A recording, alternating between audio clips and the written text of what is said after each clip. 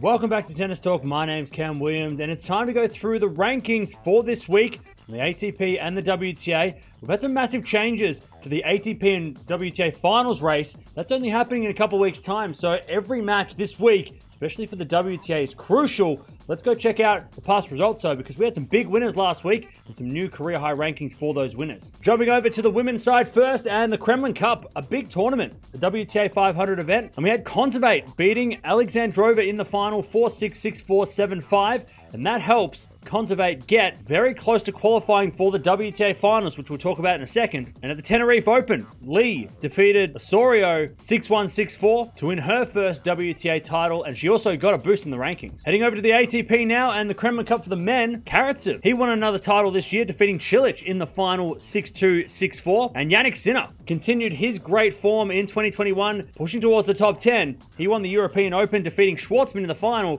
6-2, 6-2. And both Karatsev and Sinner got a boost in the rankings after this week. All right, let's start with the ATP rankings for the week, and no major changes with Djokovic staying at number 1, Medvedev at number 2, Tsitsipas at 3, Zverev at 4, Rafa stays at number 5, Rublev at 6, Berrettini at 7. The Dominic Thiem, he's dropped down 2 spots to number 10, losing 500 points after not playing this week. And that's just the start. He'll lose a lot more points in the next couple of weeks, which allows Ruud and Hurkacz to reach career-high rankings. Ruud at number 8, Hurkacz at number 9, and Dominic Thiem rounds out the top 10. Having a look at the ATP Finals race, the race to Turin. And again, no major changes this week just because a lot of the players didn't play that are already qualified. That'll change this week, with Djokovic staying at 1, Medvedev at 2, Tsitsipas at 3, Zverev at 4, Rublev at 5. They have all qualified for the ATP Finals, and so has Matteo Berrettini. He is at number 6. He is now qualified for Turin, which means there's only 2 spots left for those finals. At the moment, we've got Ruud. He's at number 7. Hurkacz at number 8. And after a good week last week, Sinner, he goes back up to number 9, pushing Norrie, the Indian Wells champion, down to 10. So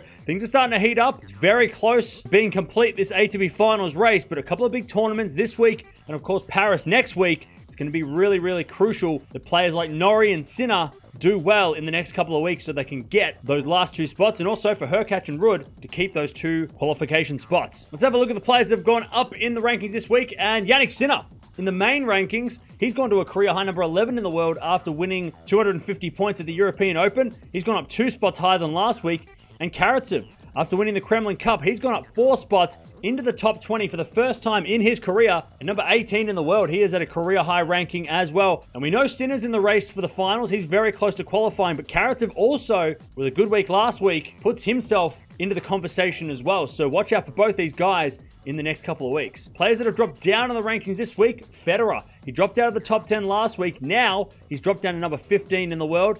4 spots lower than last week, and he's still got points to defend over the next couple of months, so it's going to be interesting to see how far Federer falls before the end of the year. And Dimonor, he dropped down 6 spots to number 32 in the world, which means if he doesn't win a couple of big matches or get some good results over the next few weeks, he's going to be in danger of not being seeded at the Australian Open. So Dimonor, he's got some points to make up, but Federer, he continues to fall. Let's go have a look at the WTA rankings this week, and no major changes with Barty staying at world number 1 after announcing that she's not going to play for the rest of the year, but she stays at number 1, wrapping up the year-end number 1 ranking as well for the 3rd time in a row.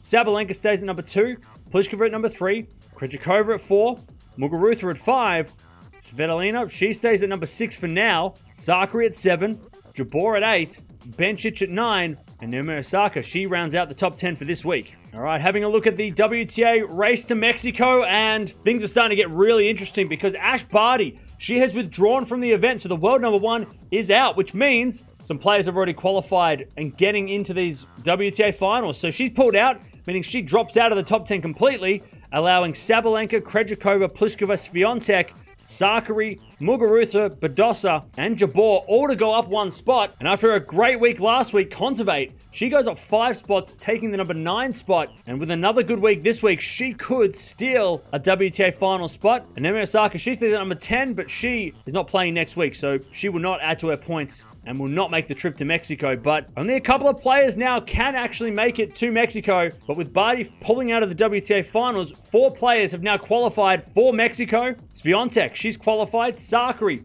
also qualified. Muguruza as well and Badosa have all qualified, meaning that only one spot is left up for grabs, and that is Jabeur, who stays in number 8. But Kontaveit, as I said, if she has a good week this week and Jabeur has a poor week this week, that could change. So Jabeur needs to win a couple of matches this week to stay in that top 8. Kontaveit needs to win a title this week again to get into that finals race, unless there's someone who withdraws, which means Kontaveit might be able to sneak in. But it all comes down to the last week of the season, which is very exciting. Having a look at the players that have gone up in the rankings this week, and Kontaveit, we've talked about her a lot this week, but she's gone up 6 spots to number 14. That equals her career high ranking at number 14. So with a good week this week, she could get to a career high ranking next week. And Lee, after winning her first WTA title, she's gone up 12 spots to a career high ranking of number 48 in the world. Players that have gone down in the rankings this week, Tormo, she's dropped down 3 spots to number 37 in the world. And Sloane Stephens, she's gone down 4 spots to number 63 in the world. So there you have it. They are the rankings for this week. Not too many changes in the top 10